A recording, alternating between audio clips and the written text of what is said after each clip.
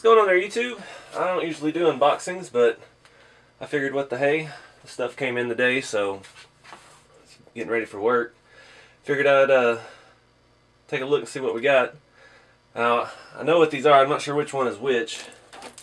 Some stuff I ordered a week or so ago off eBay for the hot rods and for the scale shop.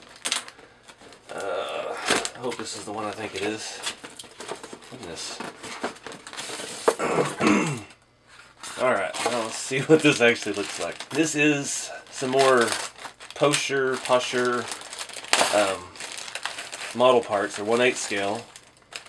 That's why I got this one right here, because it is what, a 12-cylinder straight. It's a little bit bigger than I was hoping. It just looked pretty realistic. I mean, you've even got little springs up there. Thought that'd be something cool for around the house. Intake manifold with some kind of weird breather, which might come in handy for something. That's actually kind of a cool setup. I don't know how I'm going to use that yet, but we'll find a use for it on something. There's a few more little odds and ends in here. That looks like a carburetor. There's metal rods in here. That broke off. But yeah, just some odds and ends to have around the scale shop here. The other one is what I'm most excited about. I hinted around about this in something. I think it was a Facebook Live thing I did.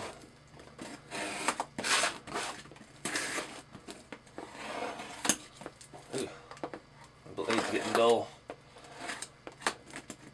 Well, there we go. I'm hoping nothing is damaged with this. What is that? Got some wire. I hope that's not supposed to be on this. Try not to lose all the packing peanuts here all over the scale garage. Doesn't look like I have a choice.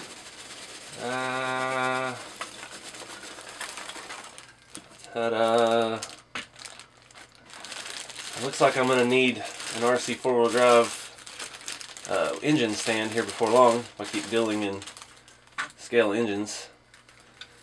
Alright, this thing is wicked. It's really lightweight. It is a 1/8 scale model engine. Looks like a small block Chevy with an 871 blower on it. Oh, I didn't even realize that. It's got a gear on the back. It turns the belt. Looks like a drag car engine plate on the front. It's already completely wired. That is pretty cool. Needs a little bit more detail. I thought it was going to be kind of weathered already, but it's not. The shadows on that satin finish made it look a little more detailed than it is, but I think I paid like 35 bucks shipped for that, so not a bad deal at all. That's a lot of little work that I'm not very good at doing, all the wires and stuff. I'm just not steady-handed enough for that. So that's pretty cool. I like this. I can see this in a hot rod in the near future. The belt's a little weak. It looks like just a piece of fabric glued together. I don't know how that would hold up actually if you put power on the motor or on that gear to make it actually turn. It's got a fuel rail, hose running to it. I'm guessing maybe that's a fuel line, mechanical fuel pump. It's very old style. It's very, very cool. So yeah, let me see if we can mock up something here and see what this would look like on a hot rod. Here it is in the K10 body. It's actually really nice size for that. It's a little bit bigger than the RC four-wheel drive scale motor, and yeah, it doesn't look quite as massive as my Kirk engine did. Of course, this is supposed to be more like a top fuel drag motor, so it's should be a good bit larger than a small block. Yeah, that looks pretty cool. Yeah, I'm gonna keep playing with this, show you some more stuff. Alright, so there it is with the 3D printed body from Nightcrawlers 3D. That about the right size for that too. The headers don't want to fit around the cab quite far enough, but that's something we can work out later when we actually use it on something.